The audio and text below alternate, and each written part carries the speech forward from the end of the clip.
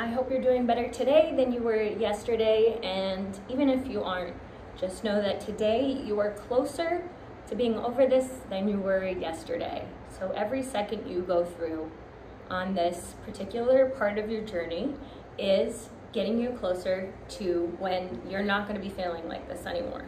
So even if you're having a hard time right now, just know that that's a hard time that you're experiencing right now that you're not going to have to experience later because you are getting closer every second to being okay with this. So take it one day at a time. And then to help you a little bit with how you're feeling, I want you to think about the first time that you met your ex. And I want you to think about the kind of person you were before. And I've talked about this before, and I want to go into a little more detail about that feeling. So before you met your ex, I'm sure you had ideals of the kind of person you wanted in a partner. You had lists of, I want them to look like this, I want them to act like this, I want them to be like this. And then you met your old partner, your ex, and I'm sure that they didn't really meet that criteria. A lot of people, when you first met your ex, I'm sure you can think back and think, I wasn't really even attracted to them. They weren't on my radar at all. But now, they're so important to you. But really, did they meet the ideals that you had before you started the relationship with them? And the answer is probably no. And that's because we start to settle. So when you met your ex, he probably, or she, was probably not meeting the criteria of the list. But you decided somewhere along the line that maybe that wasn't as important to you. And then you kept settling and settling and settling. And because of the way that we were raised, you were thinking, okay, this is my one person. This is the person. But really, when you think about it, they were not what you had intended you wanted. But because of the way that we're told in movies and we're conditioned that you meet this one person and they're going to be perfect for you. They're going to be your soulmate, the one person you can be with.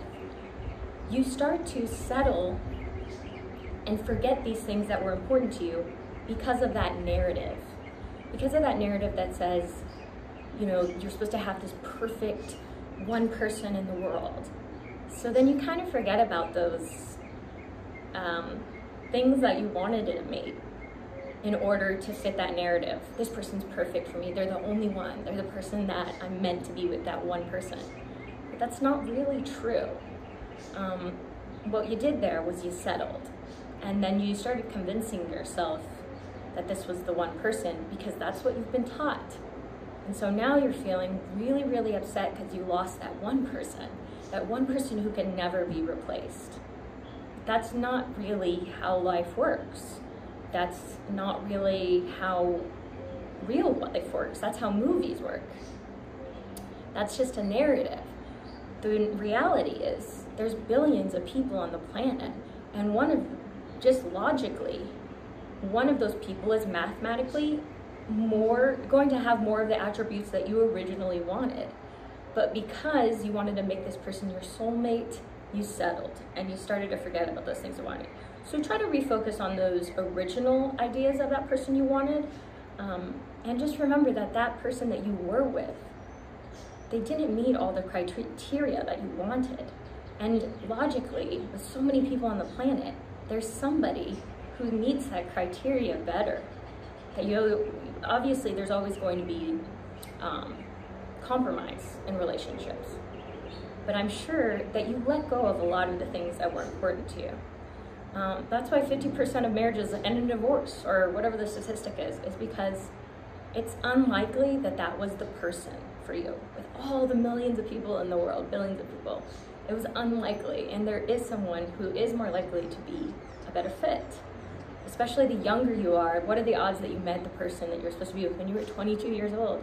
Not very good. You know why people fall in love really easily when they're young? Because they don't know exactly what they want yet. That's why when people are in relationships when they're young or get married when they're young, it usually doesn't work out because they're not really sure what they want yet and they're just settling.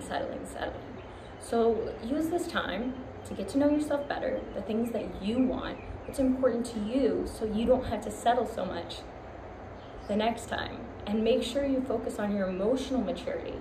So the person that you attract coming in is somebody who is of a higher level, of a higher maturity, that you're gonna have not to settle so many things for. Younger people, they know less what they want. So if you're young, give yourself a break. If you're older, give yourself a break. The longer you're in the relationship, the longer it's gonna take for you to feel okay being by yourself. But that's also because you probably had to settle more and more and more because you were in this for a long time.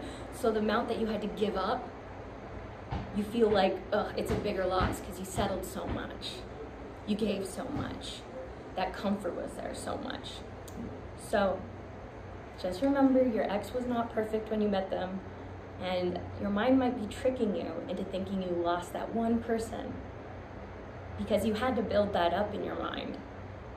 Because it's just a narrative we've been taught. This is the one person. But honestly, just mathematically, you can do better and you can find somebody who's closer to what you want.